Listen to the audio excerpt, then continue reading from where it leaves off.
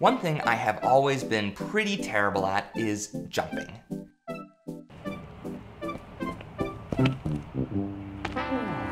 Even when I was young and played basketball with most of my free time, at my best, I could only reach a couple inches over the rim. Add to the fact I stopped growing when I was 5'9", and I probably should have stuck with something like soccer instead. So, given that I'm the same height I was at 17, only now I'm in my 30s, my vertical jump has only deteriorated. Stolen by time like my hairline before and dreams of once owning a home. But one thing that has changed significantly since I was in high school is how much access elite NBA athletes are willing to share about their own training and workout routines. So much so that I believe I can build a far more complete vertical jump program today than anything I could have managed when I was desperately trying to learn to dunk back in high school. So to figure out where I was starting out from, I went into the studio to log my standing vertical jump on day one. We measured from the top of my standing reach to the highest point of my first 3 attempts, giving me a standing vertical jump of just 19 inches. If I allowed myself a short running start, I was able to boost these numbers all the way up to a 20.5-inch vertical, and while neither of these jumps are particularly good, I want to see how much I can improve my vertical jump if I train with an NBA-inspired plyometric program for the next 60 days. To help with this goal, I purchased a plyo box with adjustable heights of 20, 24, and 30 inches. The inside is filled with PE foam, so this should be a pretty low impact platform as I get started with my training. My first workout consists of 4 reps doing standing box jumps at 30 inches. This is followed by 4 sets of seated jumps driving from my heels up, and finishing things off with 4 sets of alternating step-ups. And just these 3 exercises together winds up being a much more demanding workout than I was expecting. I know you have a seated jump, but it's not to another box. So a progression from that would be a seated box jump, you know, where you'd actually jump up onto a platform with that. This is Sean, my personal trainer through the app Copilot, and I'll talk more about them at a later point in this video. I was going to give you feedback on your form on that one specifically. You start with your arms up and then you bring them down and then you jump up, right? But if you go back to your initial video, one where you're standing and you go down and then right back up, explode, you lost that on that seated one. So you're thinking about pulling that rubber band back, you know, with all the muscles that you're loading before you explode up off the ground. Sean recommends I warm up with 10 or more sets, simply practicing to load my jump. Swinging my arms down and bending my knees into an athletic stance, so I'm prepped and ready to explode into my jump. And then in regards to, you didn't have any depth jumps in there. So depth jump is basically where you're standing on a box and you basically take 1 foot off and then you work on your landing. Talk about eccentric versus concentric strength. The better you get at landing, the higher you can jump. Because again, I always use the car analogy. You could have the fastest Ferrari you've ever found, but if you don't have the right brakes on it, you can only go so fast. So given where I am starting out, how much do you think I can reasonably expect to improve? I mean, it's not linear. You're not just going to keep doubling your vertical after 60 days or 90 days and stuff. There's going to be a point where you can't jump any higher. But I wouldn't be shocked for you to add anywhere from, 2 to 6 inches, depending on, where you're at. After talking with Sean, I continue training with 4 sets of box jumps, concentrating on snapping my body down into position and landing with my feet and knees facing forward. Then it's time for 4 reps of depth jumps, working on absorbing contact with the ground and jumping up onto the box. I'll follow this with 4 reps of weighted step-ups, holding 20-pound dumbbells in each hand. And while most of my workouts do involve seated box jumps, today I'm mixing it up with 4 sets of kneeling jumps, which I'm actually doing wrong today because my feet should be flat on the mat, and instead I have them resting on my toes. I learned this after I sent a video clip back to Sean for feedback. From here, I'm going to continue with this workout or something very similar 3 times per week. Now that my training plan is built and I'm beginning to settle into the new routine, I want to take a moment to talk about the sponsor of this video, Copilot. I started working with Copilot over 6 months ago when I began work on my body recomposition goal, and it was through working with Copilot that I was able to see the best results I've ever achieved with one of my goals. That's because Copilot gives you one-on-one coaching with an actual trainer. And this is so valuable for 2 specific reasons, in my opinion. One is because when it comes to setting and achieving fitness goals, it's just as important to train smart as it is to train hard. And Copilot trainers have a wide range of expertise that can help you in areas of nutrition to sports science, all of which is going to play a crucial role in helping you reach the personal goals you're working toward. The second reason I find working with Copilot to be so beneficial is because your personal trainer is also an accountability partner. So every time you do a workout, your Apple Watch is tracking your reps, pace, range of motion, and your rest times. So if you skip a bunch of workouts in the week or just stop mid-session to play Candy Crush, all that data goes to your trainer. And sure, they're not gonna call you up and scold you, they're all really nice and supportive people, but when I've made it to the last 2 workouts of the week and I don't wanna do them, knowing I'm on this journey with someone else really gives me that extra push to finish strong.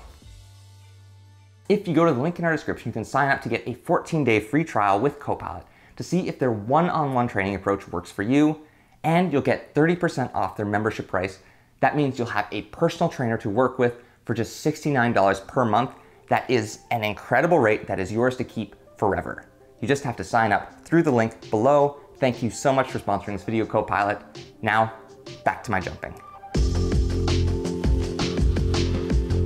Today, I'm trying to get in a bit of cross training, working on some areas of my lower body that I haven't put as much focus into. So it's a lot of ankle stabilizing drills, a lot of agility work, some backwards running, high knee skipping, trying to focus in on a lot of the areas of my lower body that I haven't been paying as much attention to, so I don't become too strong in some areas and too weak in others where I'm setting myself up for a potential injury. So hopefully a lot of the exercise I'm doing today will help with that.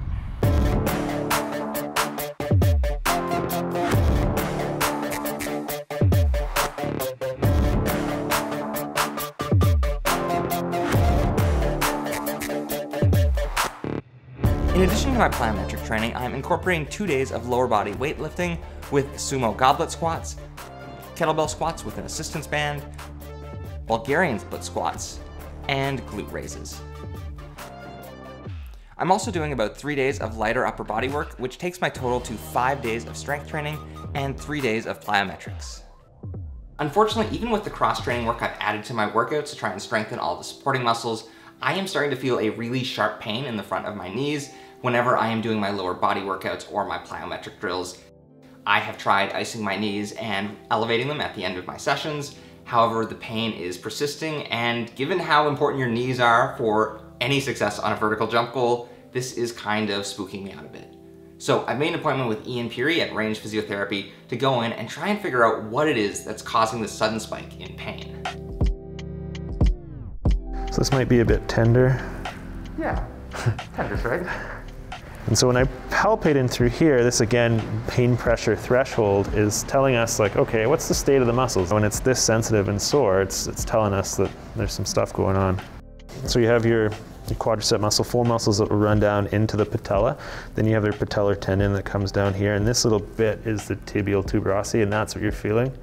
So this is where the tendon attaches right here, and it's gonna start to load and shear the way that you're doing these depth jumps.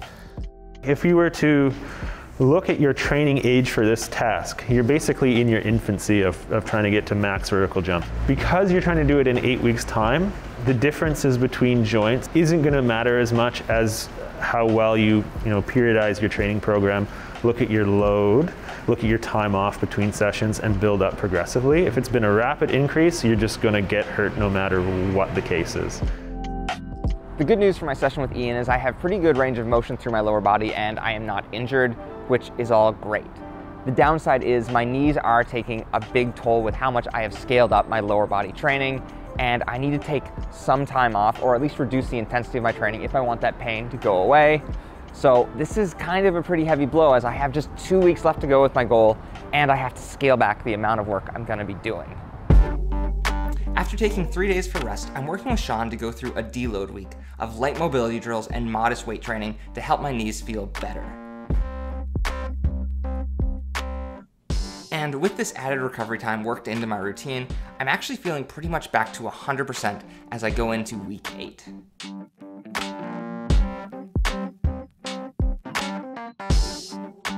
I've even started increasing the height of my box jumps by setting the plyo box on an elevated surface, with my highest box jump now coming in at 38 inches. The only question left is how much any of this will carry over to my standing vertical jump. Okay, so it is the last day of this challenge. I am feeling really nervous actually for this one, mainly because I have put in a lot of work in the past trying to improve my vertical jump and just haven't seen any success. So I am really worried today is gonna be a lot like that. I have taped onto the wall my markers from day one, my 19-inch standing vert, and my 20.5-inch jump when I gave myself a bit of a running start. So I'm going to do some thorough foam rolling, some warm-up work to try and activate all my muscles, get everything loose, get everything ready, and try to end this with a good vertical jump. I warm up with 20 minutes of light activity, so my muscles are primed and ready for the final test.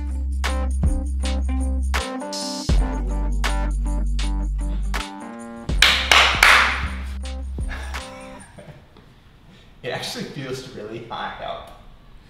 It's pretty high, dude. Maybe I'm just short.